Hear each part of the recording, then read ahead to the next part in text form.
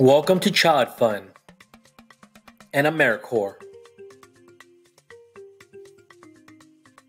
Thank you for listening to our reading on Juneteenth.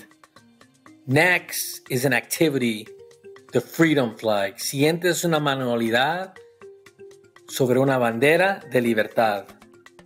¿Qué significa libertad para usted? What does freedom means to you? Are you ready?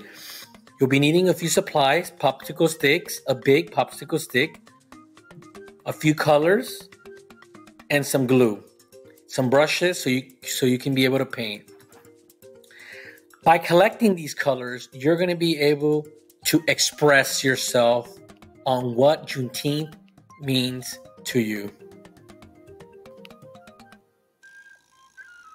First, you want to put some paint on the bowl. Once you do that, you start painting the popsicle sticks at your taste. And of course, you want to be able to make sure that the popsicle sticks dry. Because if they don't dry, then you're going to get your hands dirty and something else dirty. Now, you want to be able to put some glue on the popsicle stick and then gently put it on the big popsicle stick. What we're going to try to be doing is creating a nice big flag, enough room on the colors where you're going to be able to express yourself on what freedom means. How does that color look? It looks pretty good, right? Okay, and you continue the same process with the same colors. You put enough glue, and then you paste it. Nice. You see, it's holding. And you continue with the rest of the colors.